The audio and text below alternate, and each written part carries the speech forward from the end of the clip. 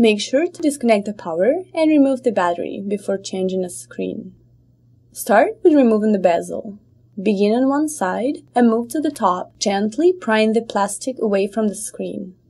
Carefully snap out the hinge covers at the bottom, directing force away from the screen. Next, remove 4 mounting screws attaching the LCD panel to the top cover. Once all the screws are removed, place the screen on the keyboard. Gently lift the tape securing the video connector and pull out the video cable. Set the video cable aside. Discard the old panel. Take the new screen out of the anti-static bag and place the bag on the keyboard. Then put the new screen on top of the bag to protect it from scratching.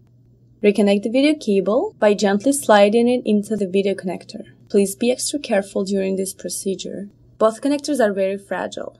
Secure the video connector with the tape. Bend out the protective film tabs, lift the screen up, line it up with the frame, and remove the film. Replace the 4 mounting screws to secure the LCD panel. Before you continue, test the new screen. Connect the AC adapter and turn on the laptop. If the startup image appears, the screen is installed correctly. Cancel the boot up by pressing and holding the power button.